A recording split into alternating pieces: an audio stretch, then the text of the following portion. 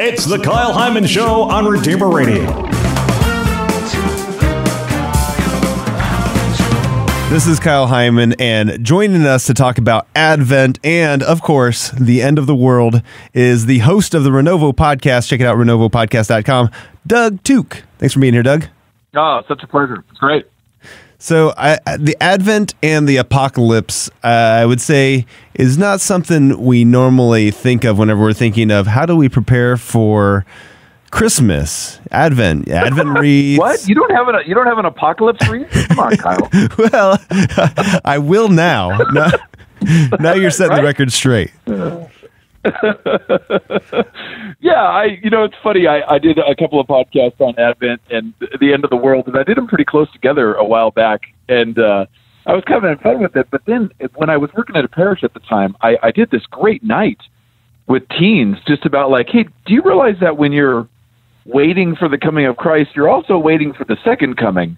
And it's the same theology. Like, do you know that? And then, like, we had a blast. We just had a great conversation. That was the inspiration for the conversation anyway, which is great. Which I think that's a connection we don't often make. I think we think of about the first coming, the coming of Christ, and that's what we're preparing for. So maybe first, before we get into why those two are connected, why do you think we've lost that connection if that was supposed to be the intent from the beginning?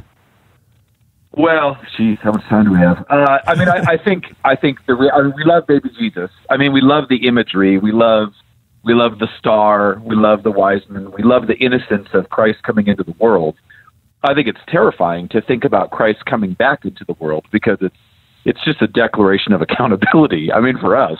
I mean, we have to believe or we don't. We have to believe what we say or we don't, which is we believe in the second coming. I mean, it's in the creed. Mm-hmm. And if that's the case, then it demands that we act in a way that we say we are called to act. It's actually the impetus behind the purple candles is a reminder to do good works. It's the color. It's a collective color of prayer to remind us to act in a way that is Christocentric. So there's a beautiful connection in the tradition, but there's also it's challenging for us because that means we have to look at each other and go, "Gosh, are we ready? Is this really It's not a funny coffee mug or a T-shirt. Look busy, Jesus is coming." It's more than that. It's like, no. I mean, are you really ready? And are you longing for it? I think that stirs emotion that people just don't like to talk about. Well, and I guess we can think of two different things. The end of time being the end of our earthly existence, the end of our life, the end of our time, and the second coming of Jesus, which are potentially two separate things, correct? Sure. Yeah. There's good story behind that. I mean, we Catholics don't believe in a rapture, in a period of cleansing. We believe in the second coming. And really our language is that the world has been evangelized. It's actually a message of hope that the gospel has been shared, that, this kingdom becomes the kingdom on earth, that it becomes an invitation to Christ. So yeah, they can be two separate things. What's exciting about the Advent moment regarding last times is that it's a reminder to do the preparatory work. And, we believe in eternal life. So, what are we really afraid of except for losing the stuff we have, which is exactly what the Christmas message really challenges us with. It's like, well, how much do we need to consume? How much material do we need to have? And are we really doing this the way Christ wanted us to do it? I like that challenge. And I like that it comes this time of year every year. I think it's healthy for us disciples, that's for sure. Well, I want you to unpack that a little bit because I feel like the Christmas message is sometimes the exact opposite of that. Because right. It's gift giving and getting things instead of you're saying like you don't need all of that stuff. Well, it's the beauty of the countercultural nature of our church. Our church's message is not buy, do. I mean, again, back to the wreath. The wreath is a light in dark places. It's the Advent tradition is literally the darkness of winter. It comes out of Scandinavia and Germany, where winters were very, very long. And the wreath itself was a reminder that even in darkness, we are to bring light. So the church's message at Christmas is give. Give it all. Give away. Give the widow's pence. Lift up the poor. It's the Hallmark special in many ways. It's not run out and do the shopping and consuming. So you can see where culture and countercultural meet, and it really is kind of spectacular in the name of church. So yeah, you do have two messages. But the tradition of the church has been one that's pretty consistent over time, and I think way more challenging. It's harder for us to say, wait a minute, we don't need more stuff. What we need to do is live up to the nature of light in dark places and then be the witnesses of faith that we were called to be. So, yeah, it should be a time of tension. And I think that tension sometimes really gets to folks. I think it gets to people. This Advent season, as we prepare for Christmas, whatever that means in our own lives, of what it means that we're actually preparing and how we do that and what we're actually preparing for, how would this be done in tandem with preparing for the end times? Well, if I'm sitting down, I'm having a conversation with my family. We had dinner last night together, and we had that conversation. My daughters were just very uncomfortable as young teenage women with this idea of Christ coming again. So we talked about it, and I said, so how do you think the world felt when Christ was born in a manger, when he literally came to this world in a food trough? And there was an expectation of one thing, and then there was God's delivery of another thing. And we had a great chat about it, because I was like, well, where are you at in your faith right now? Are you in a place where you are peacefully walking with the intentions of the Lord in your life, whatever that is, to love, to be peaceful, to serve, the works of mercy literally? Or are you terrified of it, consumed with self, and it would be embarrassed to greet your king? I mean, if you're embarrassed to greet your king, it's the same in the nativity as it would be in the second coming. You are not doing what Christ calls you to do, to be who he called you to be. And that's a beautiful invitation and an intense invitation to service and accountability. I loved it. My daughters were awesome. They're like, I'm not ready. And I'm like, okay, well, what would it take to be ready? And then they were like, oh, I should go to confession. I'm like, well, we should do that anyway. And we just had this great conversation about making our lives less about self and more about other, which of course that's the golden rule. It's the gospel in the first place. And that's a way for us to really live the Christmas spirit and the Advent spirit. I think a lot of people think those two things are really different. I think they're actually really similar.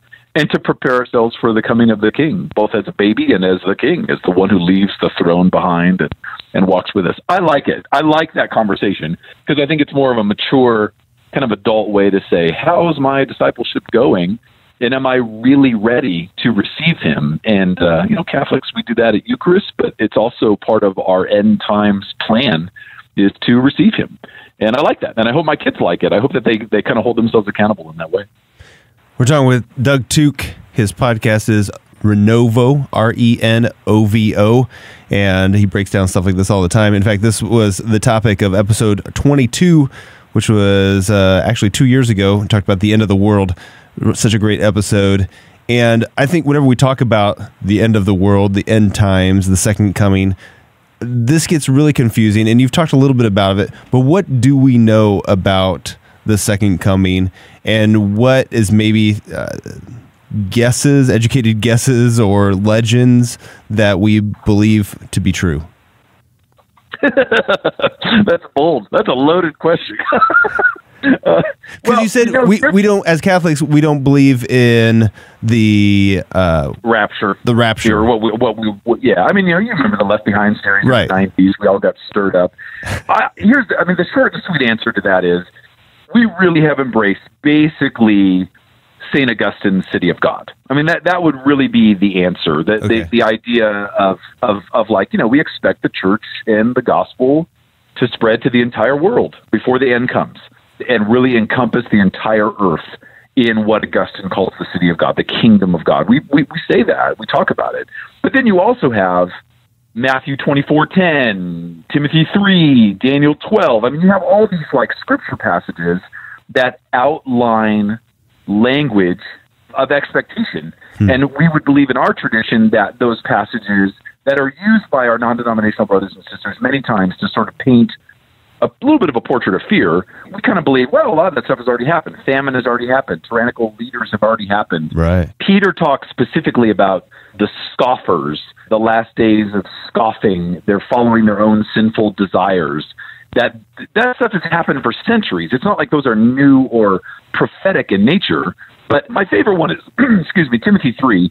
He says, understand that in the last days there will come a time of difficulty. I love this. People will be lovers of self, lovers of money, proud, arrogant, abusive, disobedient to their parents, ungrateful, unholy, heartless, unappeasable, slanderous, without self-control, brutal, not loving good, treacherous, reckless, swollen with conceit, lovers of pleasure rather than lovers of God. I'm like, well, sounds like Facebook. That's kind of today.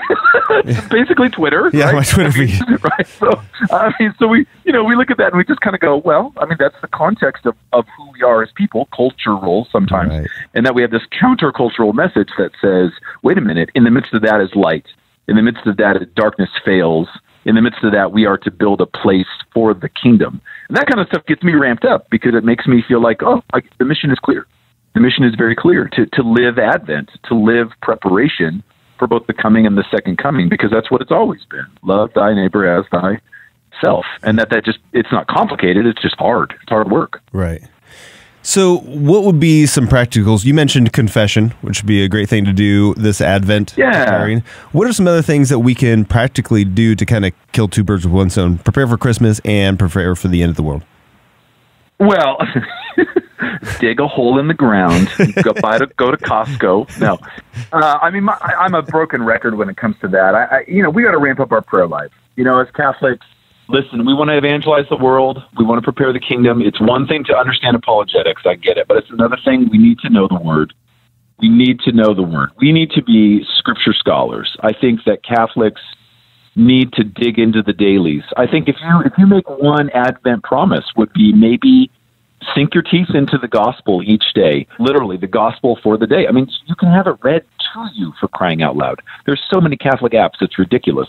Just get into that language, his language that he gives us in Scripture. And when we have those difficult conversations with strangers, or we have those conversations with our family or our non-denominational brothers and sisters, we're at least speaking the given language, which is Scripture. And oh my gosh, I think a Catholic Church that understands the word, you better buckle up. The Reformation is over. You are going to evangelize the world. And it's so simple. We just don't do it. And I'm talking just a little bit each day to just expand our vocabulary of faith. And I think that's really practical. And of course, frequent the sacraments. Yeah. This is a time of longing. And I think I actually think that's easy. That's something that's just given to you. It's just a matter of giving your most precious commodity, which is time. But I think we need to ramp up our prayer lives. We need to invite our mother into that process, and we need to listen to the word. I think it's the most important thing we can do. Well, this has been such a great conversation, and I always love having you on. Just you have such great wisdom, and it fits in so well with our Advent theme, and to really challenge us. But really, I wanted to just promote your podcast for people that aren't checking this out. You cover such great topics. Just the couple of recent ones: the soul, the California missions, white popes, Dante. So many great things. Relativism. All of these great topics that you just break down really quickly and concisely and thoroughly in the podcast. So people check out renovopodcast.com, wherever you get podcasts. You've also merged the podcast with your work that you're doing with ODB Films. So can you explain what ODB Films is and some of the projects you're working on? Yeah, thanks for bringing that up. I am so blessed to get to work with ODB Films. We're the producers of Paul the Apostle of Christ, which came out last spring. So good. In collaboration with Sony Affirm Films. We had such a blast making that. And there's a limit to what I can talk about, but I can tell you this. We've got some serious irons in the fire. There are some incredible projects coming up that I just cannot wait for the world to see. I am the director of ministry for ODB Films. We're a nonprofit company in the Diocese of Rockford, Illinois, consecrated to Mary. It's just a beautiful company. We're working on a project called the Encounter Series that is going to blow your mind. It's a series of short films telling the stories of holiness in the United States, from clergy to laity to our women religious, just incredible stories that the world is going to it's going to blow your mind. And we're just going out to the periphery to show living holiness. We're looking for that to come out next fall. Everything there is in production. Our incredible director of operations, Katie Reedy, is actually in the field shooting all throughout the holidays. Eric Groth, the executive director of ODB, and TJ Bearden, our lead producer and vice president, have gotten big, box office scripts being developed, a couple of stories of holy folks, and it's been a pleasure. I brought the podcast to Eric and said, hey, I do this thing. Is it something that ODB would like to promote? And he said, absolutely. Gave me some new equipment, which those of us that live in the radio recording world always appreciate new equipment, which was great. And then I just got to kind of make sure it just fits into the mission of ODB, which is to serve those believers, especially 4 rows back, 3 seats in. Let's take complicated topics and unpack them in a way that inspires hearts. But also, our thing is artfully made, spiritually rich films. Well, it's artfully made, spiritually rich media. Yeah. We want it to be life-giving for everybody that listens, just like Catholic radio, and learn. I think that there's a learning curve with Catholics. I think that we're a little broken there, and I think it needs to be simple and accessible. We keep the podcast short. It's a run, it's a workout, it's a commute. It's not a droning on hour-long podcast. I love that about the show. Also forces me when I write to really get it in there quickly and not just drone on. And that's a challenge and a good one. It's been a blast. I love the show. It's a hoot to do. All right, check out the podcast, renovopodcast.com. Check out ODB Films for events, links to other podcasts and films and all that's going on with them, odbfilms.com. And special thanks to Doug Tooke. Thanks for joining us. Appreciate it. Thanks, Kyle. It's been a pleasure. Absolutely. Blessed Advent to you. You as well.